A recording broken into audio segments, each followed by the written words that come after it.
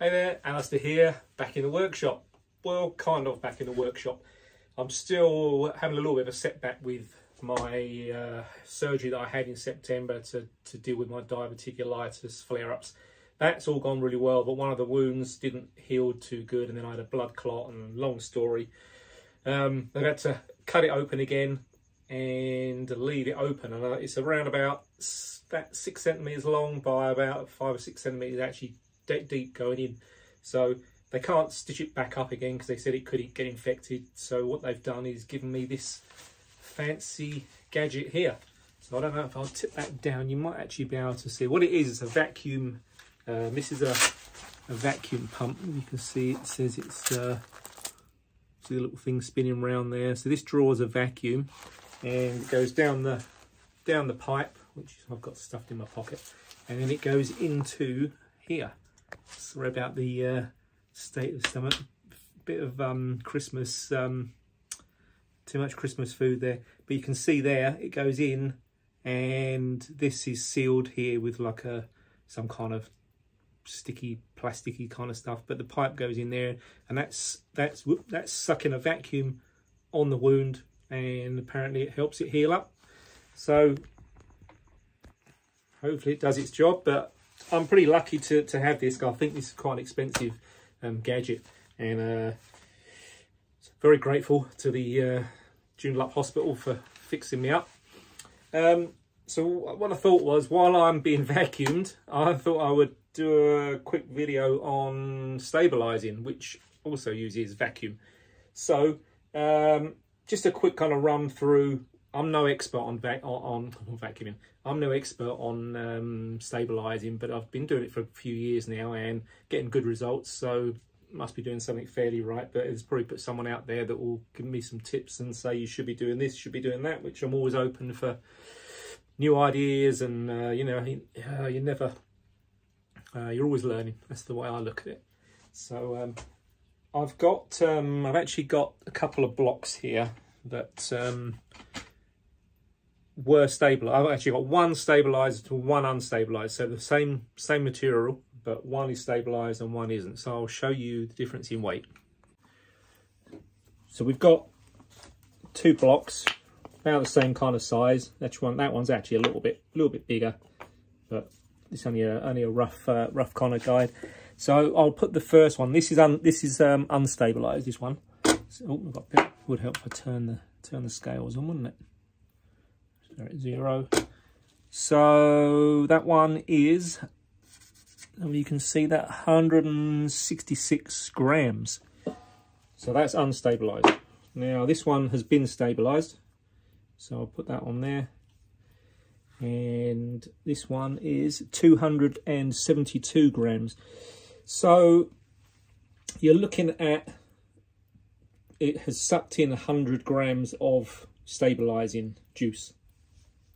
So we've got the two blocks. As I said, one is 166 grams and the other one is 270 grams. So you can see it does pull a lot of, I know this is poplar, so it is a fairly porous wood. So, but you can see, get a rough idea of how much it actually draws into the wood and the difference in weight. So 100 grams is you know, quite a big increase in weight. So I'll give you a quick run through on the machine that I use. It's nothing fancy, it's just one of the old eBay jobs. I can't remember how much it was in dollars now. I think something like $150 for the tank and the pump, but nothing fancy. I shall show you the tank. So what we've got is this stainless steel tank here, and you put it, what I normally do is put the wood in first. This has actually got the cactus juice in there already, but normally I would have that empty. I would put all the blocks in there, put I've just got this piece of mesh here that I put on top, and I've got it's an old bearing casing which is pretty heavy, and then that goes on top, holds it all down into the cactus juice so it doesn't float up. Then we put the lid on like that and close that valve. Now you open this valve and then turn on the vacuum pump, which is here. So basically you switch that on. Oh no, that's the hardness tester. Hang on, I've got to plug it in. So you plug that in, and let me just turn that around a little bit. So you can switch that on, and then the vacuum starts drawing now. The valve is open, this valve is shut, and you'll get a seal on there. It takes a bit of time to get it to seal, but you can see the gauge going up.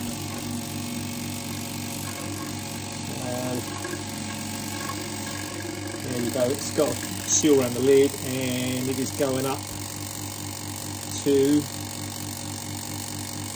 I think it goes up to about 30 atmospheres of vacuum, which apparently is the most you can get. You can't go further than that, or 29 I think it is the max.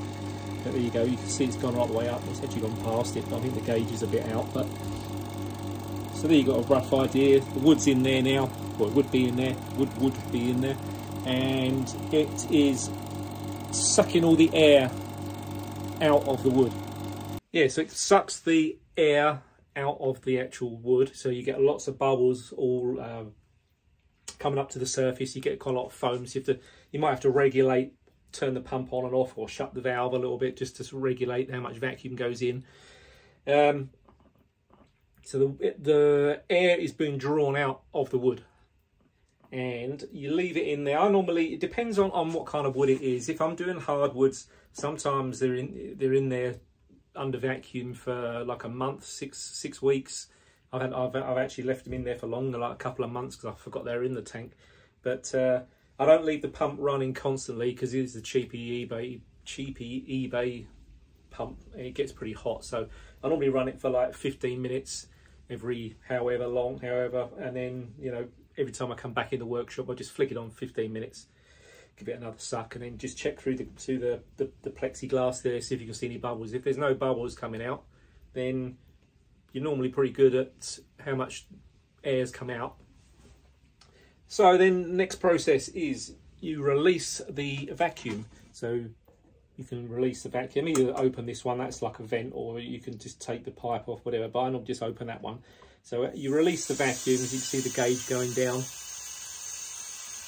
And then what that does, once the vacuum is released and the lid's off like that, what that does, now I think this is the process. Don't I don't take it as the whole truth, but I think what happens is because the air has been sucked out of the wood, when you release the vacuum, the air tries to get back into the wood, and because it's submerged below the sort of the surface of the cactus juice, it can't suck air in, so it sucks the cactus juice in instead. So basically you're replacing the air with liquid, and normally if you've vacuumed for a month, you want to leave it for the same amount of time, really. Leave it in there soaking, longer the better, to be honest. And take the weight and the piece of gauze off. If it floats to the surface, then I normally put them into another container with some cactus juice, put them into a pressure pot, and give them sort of like 50-60 psi pressure, and leave that for a few days to try and just squeeze more of the air out and squeeze more of the liquid into the wood. So then back into the vacuum chamber and give them like another week or 2 weeks. So it's a drawn out process, and it's one of those things that you're sort of doing in between jobs. So you're not just concentrating just on the stabilizing, that's just like ticking away in the background while you're doing other things, you know. And I've actually built up quite a lot of these. Have actually just come out. I baked these. Well, I'll get onto that in a minute. But these are finished.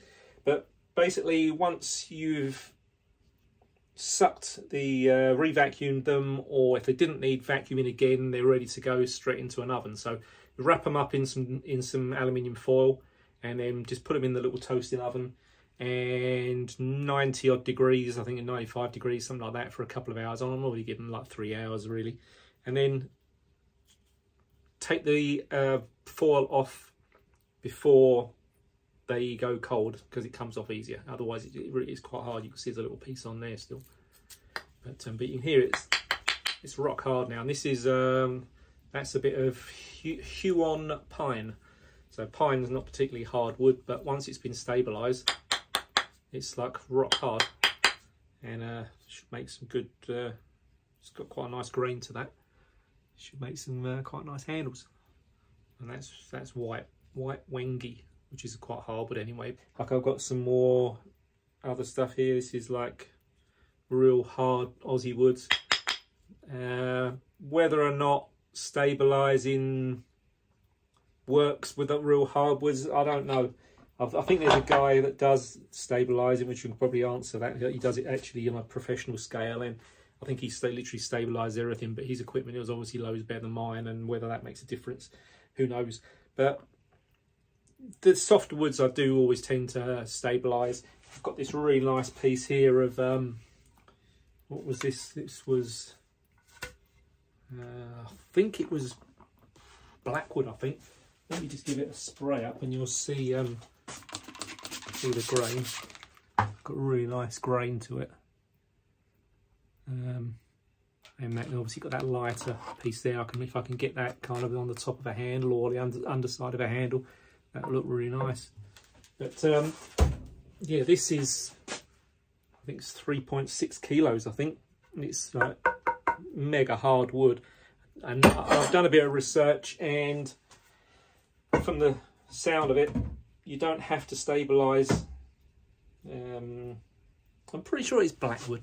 I don't know, I'll have to double check what it is, but whichever one it was, they reckon that it doesn't need stabilise. You can just oil it afterwards, and it should be good to go.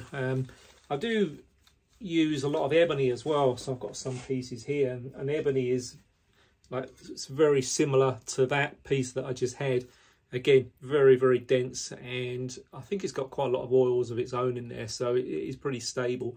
So I don't normally stabilise ebony, just go straight with it, and then give it either a boiled linseed oil, dip in there, and good to go.